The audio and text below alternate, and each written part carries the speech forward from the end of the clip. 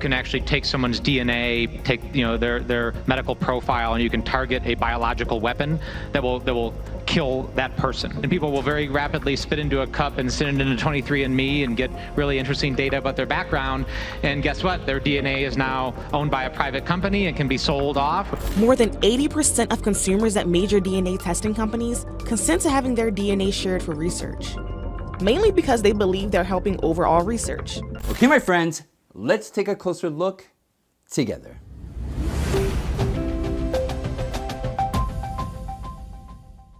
Welcome to Veracity. I am your host, Michael Lewis. If you've ever been curious about using a DNA service to find out about your ancestry, you might want to rethink that notion. According to recent research conducted by Representative Jason Crow, your DNA is being targeted to create biological weapons, not only against your enemies, but also against you. I know it sounds like a sci-fi movie, but this is actually happening. Our current policies are openly allowing enemy countries to conduct such tests. Senator Marco Rubio has been trying to warn everyone about this threat, and he argued, "It is ridiculous that our current policies enable the Chinese Communist Party to access Americans' genomic data. There is absolutely no reason that Beijing, which routinely seeks to undermine U.S. national security, should be handed the genomic data of American citizens." Now, Representative Jason Crow also pointed out that the rising number of DNA service companies can massively contribute towards creating biological weapons against us. Because if these private companies decide to sell your DNA data to enemy countries like China or Russia, then the situation could become dangerous. For example, companies like 23andMe that will identify your background through a saliva sample already have DNA information of more than 5 million customers. Hi, and welcome to 23andMe. I'm Christine with Customer Care, and in this video we'll be going over what's included in your kit and how to register, provide your sample, and get it on its way back to our lab. And Futura Genetics, on the other hand, is desperate to test your DNA by sending a kit to your doorstep no matter where in the world you're staying. All you have to do is order their service online and the kit will be on its way. Although 23andMe company has previously denied selling any customer data to any laboratory, it should be remembered that these DNA service companies are private companies that are highly driven by profit. And if someone like Russia or the CCP decides to pay handsomely for the data, then it might not take much for them to say yes. Now, we mustn't forget many well-known companies like Facebook and Google have been known for selling our data behind our backs for years now. Now, while attending Aspen's security forum in Colorado recently, Representative Jason Crow, with respects to privacy, argued that you can't have a discussion about this without talking about privacy and the protection of commercial data, because expectations of privacy have degraded over the last 20 years. Young folks actually have very little expectations of privacy. That's what the polling and the data show. And while criticizing DNA service company like 23andMe, Crow said governments can actually take someone's DNA, their medical profile, and you can target a biological weapon that will kill that person or take them off the battlefield or make them inoperable. Officials need to have a public discussion about the protection of DNA information, healthcare information, and related data, as much data can be procured and collected by our adversaries for the development of these systems. It can be sold off with very little intellectual property protection or privacy protection, and we don't have legal and regulatory regimes to deal with that. What China did is helping the rest of the world. Now that China's mostly back at work, some of the critical supplies, having China participate in providing those could make a huge difference. Now, as the CCP is eagerly looking to get their hands on America's DNA, Bill Gates, on the other hand, is making sure CCP's objective gets accomplished as quickly as possible.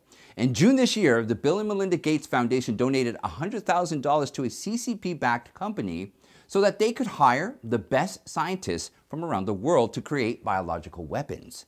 The discovery was made by National Pulse after they found on Gates Foundation's website that the donation was made to the Foreign Talent and Research Center, FTRC, of the Chinese Ministry of Science and Technology. When the National Pulse dug deeper, They found that the FTRC is affiliated with the CCP and is responsible for hiring the best scientists from the world to fulfill CCP's military upgradation objectives. Although the donation will also be used to conduct a forum on pandemic preparedness and response by CCP-backed host Zhang Guangkun, their suspicious nature came into the picture when in 2021 CCP's leader Xi Jinping attended a similar forum that was also hosted by Zhang Guangkun. Moreover, the objective of the forum clearly says to build a technological hub in servicing the national strategy, which directly hints towards using the donation for their military purposes. Now, it should be noted that this donation by Bill Gates is made at a time when the United States and several other countries are raising the alarm against the rising threat to the world from the CCP. FBI Director Christopher Wray said the greatest threat to the international order is the CCP, which seeks to undermine the United States, its allies, and its partners. And MI5 Director General Ken McCullum also stressed the rising threat from CCP in terms of forced technological transfer, cyber attacks, and research exploitation. However, despite knowing how CCP is planning to target American citizens, the Gates Foundation, instead of helping Americans, is leaving no opportunity to support the Chinese regime. Moreover, in the last 3 decades, Bill Gates also managed to develop stronger relations with the top leaders of the CCP. In 2015, Xi met with Gates, and last year, Xi also wrote a letter to Gates thanking him for helping China combat coronavirus while American citizens were still suffering from the health crisis. The letter said, "I deeply appreciate the act of generosity of Bill and Melinda Gates Foundation and your letter of solidarity to the Chinese people at such an important moment." President Xi and Gates exchanged views on public health and poverty reduction. Xi Jinping underlined the importance of international cooperation to prevent and control epidemics. He also said that China wants to continue to cooperate with the Bill and Melinda Gates Foundation to improve public health. Elon Musk tweeted in May, Exxon is rated top 10 best in the world for environment, social, and governance ESG by S&P 500, while Tesla didn't make the list. ESG is a scam. It has been weaponized by phony social justice warriors. They have the leverage to be able to use this like a financial gun to the head of any corporation that doesn't do what it wants them to do. This statement is made by a well-known author of race Marxism, James Lindsay, who has now discovered that environment, social, and governance, ESG goals, are being used as a weapon against companies to create a one-world government. While speaking on the NTD show, The Nation Speaks program, Lindsay argued that the ESG scoring system was initially launched for the investors to identify whether a company is good for making an investment in the long run or not. However, after noticing China's social credit system working perfectly to control individuals' lives, some elite groups have now found a way to create America's social credit system by exploiting corporations through ESG scores. As this initiative was launched by the United Nations, the Insider Intelligence Research Company has discovered that around $41 trillion of ESG assets have already been gathered worldwide, and by 2025, it will soon reach $50 trillion. So how does the United Nations and the elite groups want to utilize this enormous amount of money? Lindsay, while pointing towards the Chinese social credit system, said they want to implement the same control system because they see that it works to control people in China. The goal is to use corporations to create a fascist market that installs communism in the West. That's your social credit score and your environmental justice. And so they will be using that as a tool to try to get toward one world government. It's a return almost to a feudal system. The lords get to decide what is right and what is wrong. And all new today, more dangerous and more aggressive. That is how a top U.S. military officer is describing China's military. U.S. General Mark Milley made the comments during a stop in Indonesia this morning. General Milley saying that the number of intercepts and unsafe interactions between the U.S. and other partner forces has significantly increased. As the tensions between Taiwan and China is rising each day, General Mark Milley, who is the chairman of the Joint Chief of Staff, has now revealed the number of encounters with Chinese aircraft and warships in the Pacific region is increasing. While speaking to the reporters during his trip to Indonesia, Milley said, "The message is the Chinese military in the air and at sea have become significantly more and noticeably more aggressive, in their particular region. For example, in May this year, a Chinese J-6 fighter jet flew close to an Australian P-8 spy plane and intentionally released pieces of metal debris to confuse the Australian plane's radar.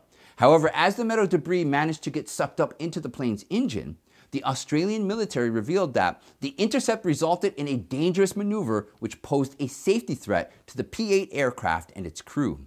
By referring to recent agreement made between the CCP and the Solomon Islands that allowed the CCP to construct a naval base in the South Pacific region, Milley argued, this is an area in which China is trying to do outreach for their own purposes. And again, this is concerning because China is not doing it just for benign reasons. They are trying to expand their influence throughout the region. And that has potential consequences that are not necessarily favorable to our allies and partners in the region. Lastly, Milley added that the rising threat of the CCP in the Pacific region has now forced all the countries in the Pacific, as well as the United States, to take sufficient measures in maintaining freedom of navigation. Let me thank you all for spending time with me. And don't forget, check out this documentary right up here on transhumanism. And also, since we did mention social credit system in today's stories, check out this documentary where we go in a bit of a deeper dive into what the social credit system is and how it may affect you in the future. I'd like to thank you all. Let's meet tomorrow at the exact same time. Have a good evening, and I'll talk to you again.